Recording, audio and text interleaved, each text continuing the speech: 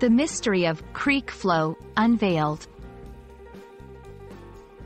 Hello, English learners.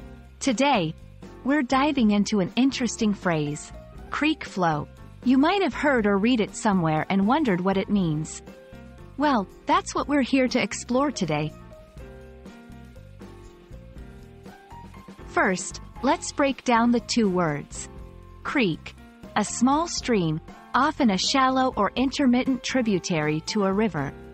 Flow refers to the action or fact of moving along in a steady, continuous stream. Together, the phrase, creek flow, typically refers to the movement or current of water in a creek. Now that we know what each word means, let's see how the phrase might be used in sentences. 1. The creek flow has reduced due to the dry summer. 2. Children played near the bank, watching the gentle creek flow. 3. After the rains, the creek flow was much stronger and rapid. These sentences give you an idea of how the phrase describes the movement or current of water in a creek.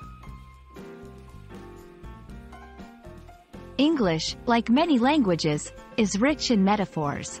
Sometimes, creek flow can be used metaphorically.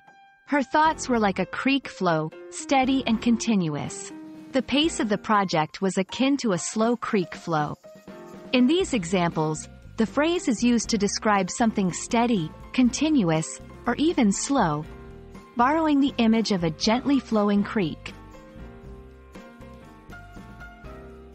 Understanding phrases like creek flow helps you not only understand English better but also paints a vivid picture in your mind, which is the beauty of language.